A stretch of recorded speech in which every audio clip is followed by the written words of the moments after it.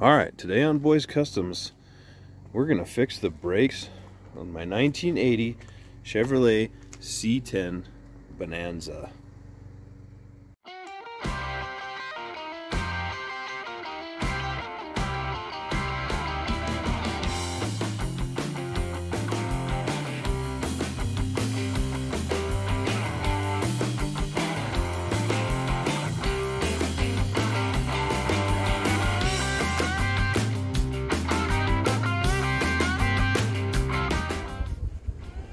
Time to do the bearings and the brakes on it.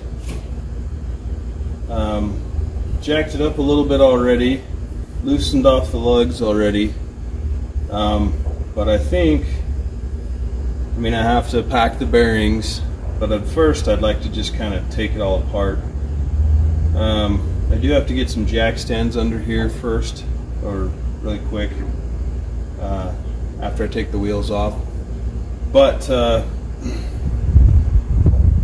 once we do the brakes, this should make it a pretty good driver. Alright, so I guess what I'm going to go through here is just being repeated on the other side. You guys probably won't see the other side, but it's exactly the same as this. So, like I said, I've already loosened these. It's up, it's on jack stands.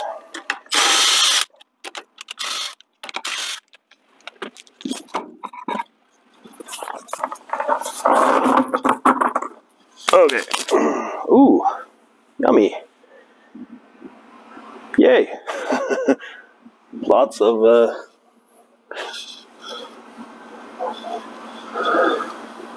got a couple of cracks on it.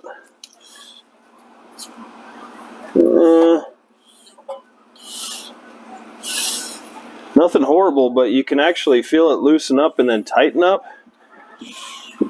So you can tell it's probably this one that's warped. See, tight right there. So when you're stepping on that, it's making a pretty good shake.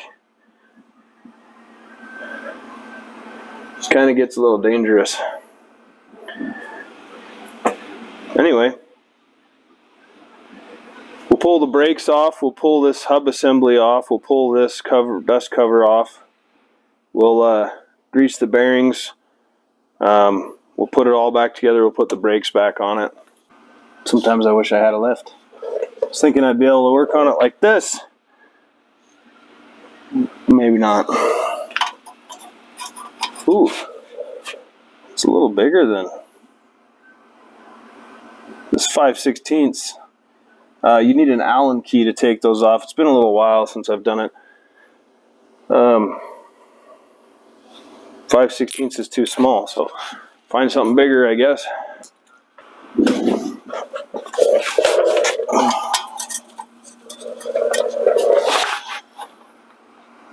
So it's a 3/8, just FYI. I don't have a socket this size. So this is what I've got, and then I'm just going to put an extension on it if I need it.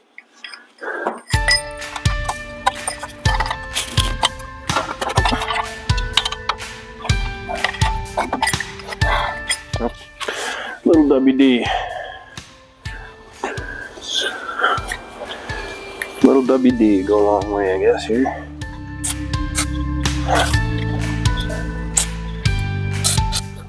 I mean, you don't want WD-40 on your brakes when you're going, but this is getting replaced, the pads are getting replaced, everything's getting replaced except for the calipers, so we should be fine.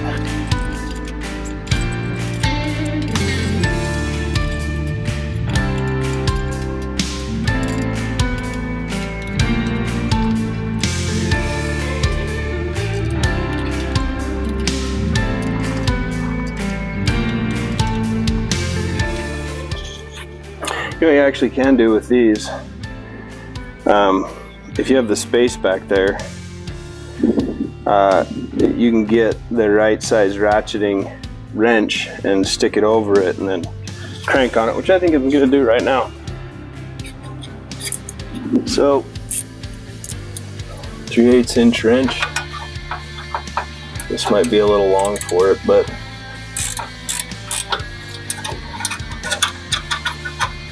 essentially you get the idea.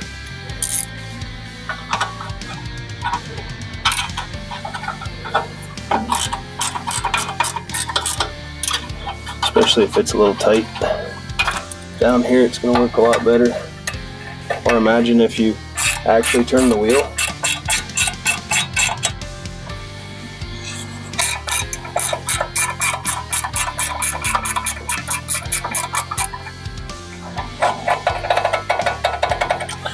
Might not be a bad idea in our situation.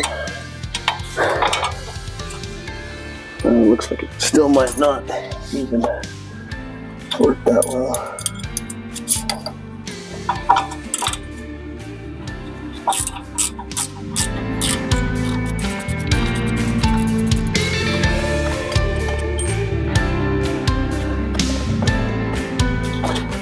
Probably gonna have to pry that out.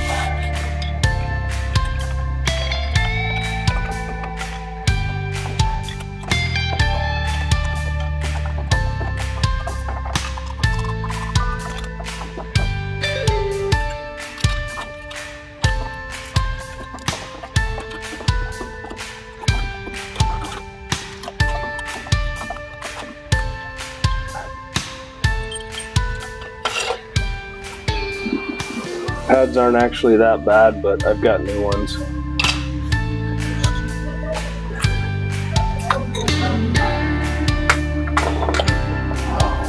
Pop this cap off.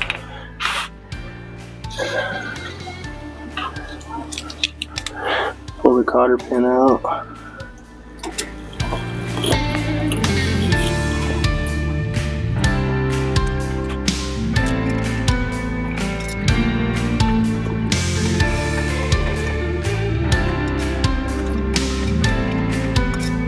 Probably get a socket for that, huh?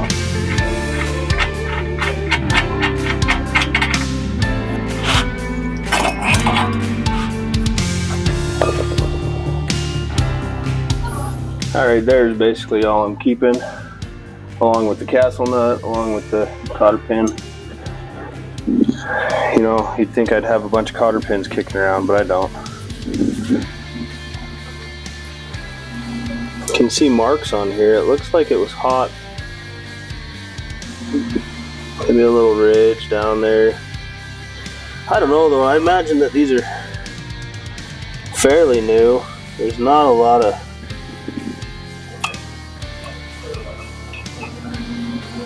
grease in them though. You know what I didn't realize is that I don't have any seals on the back of mine right here. At least I don't think I do. And I probably need that. Might have to run to the parts store.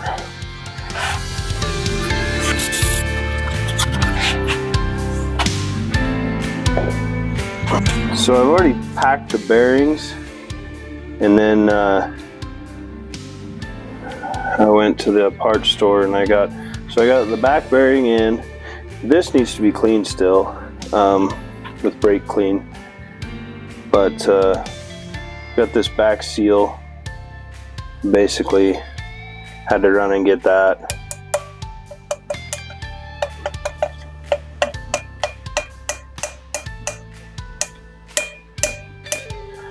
Well, maybe that ain't working. Maybe I'll have to just hi.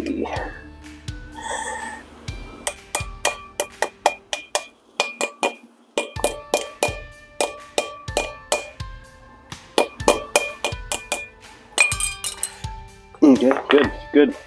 All good things.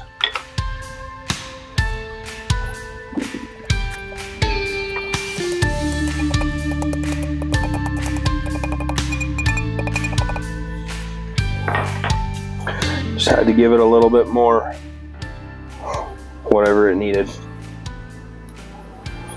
Kind of go a little bit, I don't know. I like to make sure that it's got plenty of grease in there.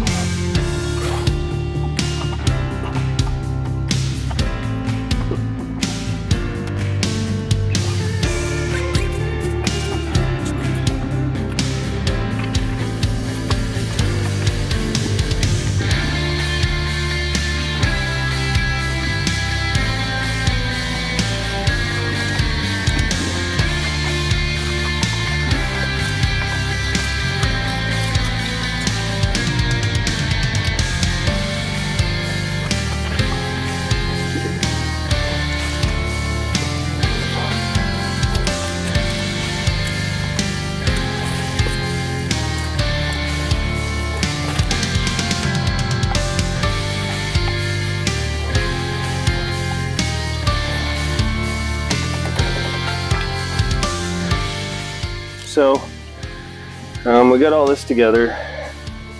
Does seem a little tight. I did it the same as I did the other side. The inside is just a little bit looser, but we'll give it a little bit of time, see if it breaks in. Got new brake pads for it. Oh wait, I gotta clean this.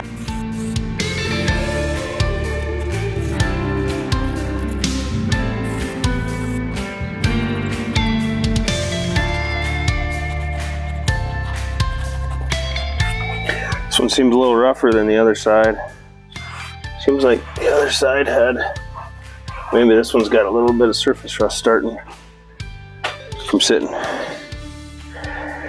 Okay, so on the brakes themselves,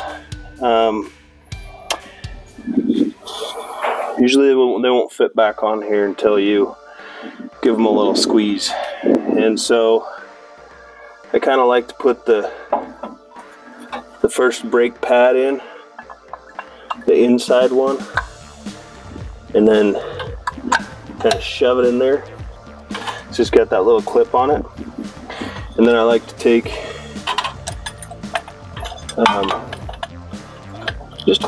just a C-clamp,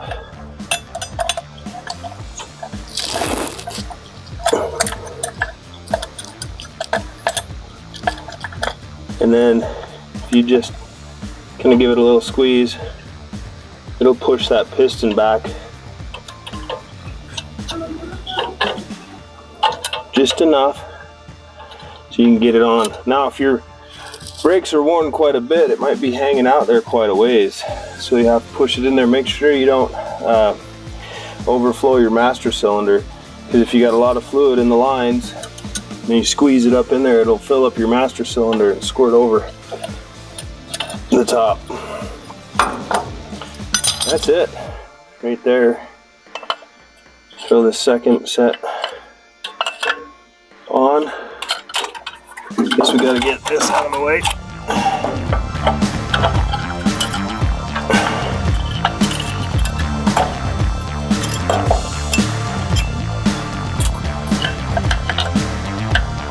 Just like that.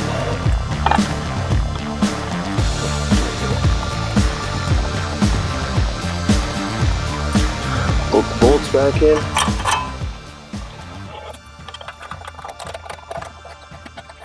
What I was smart when I went to the parts store, I picked up a 3/8 inch Allen socket for this.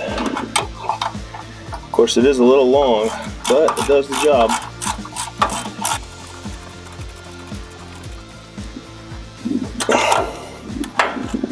As they say in the industry, a couple of ooga doogas, I guess. I'm sure there's a torque number for it. I've never known it. Okay, that should about do it for that. Wow. That was kind of a long, tedious project, eh? So, in the end, do the brakes work, you're asking?